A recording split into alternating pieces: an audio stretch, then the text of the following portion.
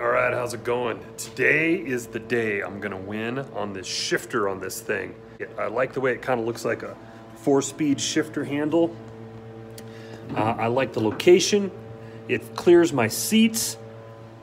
So today's the day. I'm gonna make this thing functional. I'm gonna make it usable, and I'm gonna show you how I'm gonna do it. Okay, so check it out. This is how this shifter works. See the detent right here. And then it's just smooth. There is no detent for any of the gears. So there's reverse, and you can hear it click through each one of the gears. Okay?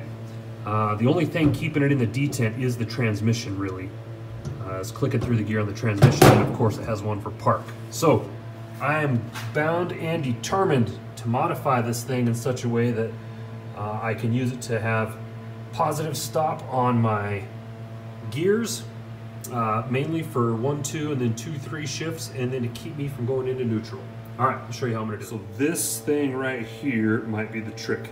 As you can see, I tried to build myself a replacement for this bracket here. I goofed up though. What I did is I made my the groove where the shifter locator rides. I made it with too much variation as far as up and down, and my spring in this thing isn't good. So I'm gonna redo this piece, and I got another spring to add onto this to supplement this spring so it'll work a little bit better. All right, bear with me as we give it a shot. Okay, here's where we are now. So I took the side bracket off that shifter, as you see here. I made myself a new blank slate of what'll replace it, bolted them together. Found a bolt that was long enough. Bolted them together, and then I took my little scratcher. Seeing down in there where I scratched around the outline of what the stock shifter looks like, or the groove for the shifter. But you can see in here I also marked off each of my gear detents. And ideally what's going to happen here is when I come in here, I want it to make it just a little bit of variation, so it'll go lower, so it'll go 1, 2, and then pop up just slightly to get to 3, and then a detent back down for neutral, reverse, and park. That's it in theory anyway. We'll give it a shot, see what happens. So here's what I came up with after a little bit of work, die grinder, drilling out my groove. That's what it looks like. Okay, what should happen is my pin will be in here like this for park.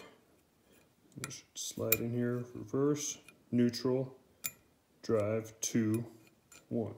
So in theory I can go 1, 2 shift, 2, 3 shift without slipping out, and then sit in neutral, reverse, park. All right, let's put it in the car, see what happens. If it doesn't work, then this guy right here is going to go back in, and it's going to be crappy, and I'm just going to be frustrated every time. Okay, I don't know who else noticed my mistake, but as I matched this thing up, who else didn't see this coming, huh? It's backwards. I did all my comparing my pieces back to back and lining it up exactly. This bracket has to ride like this, and my pattern's backwards for this to ride like that. Luckily, it's the same on either side for the shifter. And the only thing that makes a difference is this little roll pin right there. And I can just knock that through to the other side. So I'll be able to replace this one on this side, put it together, and we'll give this thing a shot. All right, guys, check it out. So this is the finished product here. You can see I added this spring in here because that seemed to be kind of the biggest issue, is getting it up in the detents.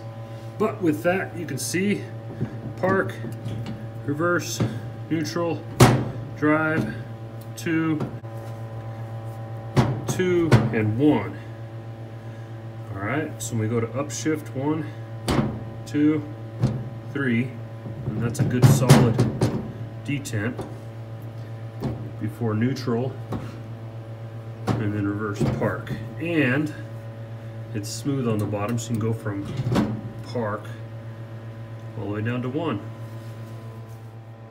All right, well, what a giant pain doing that. I've got more time than I want to admit into doing this project with this stupid shifter, but I think it's going to be good. Hopefully lasts a long time. I'm done though. I'm done dealing with it. And now it's time to move on to some more projects with the car. All right, so what did we learn from this one? Well, reviewing this shifter, which I got on eBay. It's like a Mr. Gasket knockoff. It's by Racing Power Company is what this one is.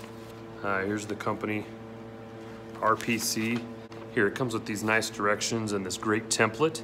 It shows you exactly where to drill the holes and where to cut, except the holes don't line up. They don't match at all what is actually on the shifter, so that was one mistake learned. Another one is it doesn't have any good detents in the original. This piece right here where it slides, there's no good detents. So unless you have more time than sense and want to build something like this, it's just not worth it in my opinion. But I wanted an old school shifter. I wanted one that looked kind of like the 4-speed shifter, and it had to have this bend so that it would clear my seats. There you go, there's the review of it. Bottom line, I think you get what you pay for.